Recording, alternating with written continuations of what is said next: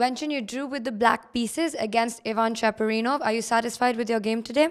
Yes, I'm satisfied. I managed to hold a draw against him, and I guess I had some good defense. He had some pressure, but eventually it's made a draw.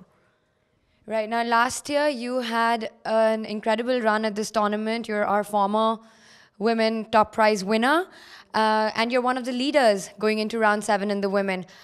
How do you feel about that? Well, so far I think this year the woman is also strong as last year's, and okay, for me it is currently leading.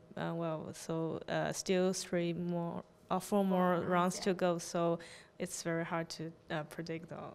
The tournament gets tougher every year. Yeah, every year it's tough. Right. Now, we hear you're going to take a bye tomorrow. Any particular reason for that? Well, yes. Well, actually, before this game, I was consider should I go for a bye, because after so many rounds, and I feel maybe it's time to have a rest and just no chess for a day and ready for the next game. And how do you rest in Gibraltar? Are you going to go out, or you'll just be relaxing in your room? What are your plans for tomorrow? Well, I think, I want to, if the weather is fine, I will go for a walk and maybe to the city center, but okay, we'll see. Right, now you were also playing in the Battle of the Sexes last night. How was your experience? I enjoy that. I think, the women team, I like when we like sharing idea together and everyone's working and it's very interesting game also. Yeah.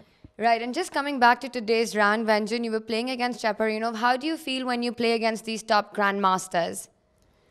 Well, he's a strong grandmaster, and I play very solid lines, so I think that's a good strategy for me. So I'm very satisfied that I hold a draw.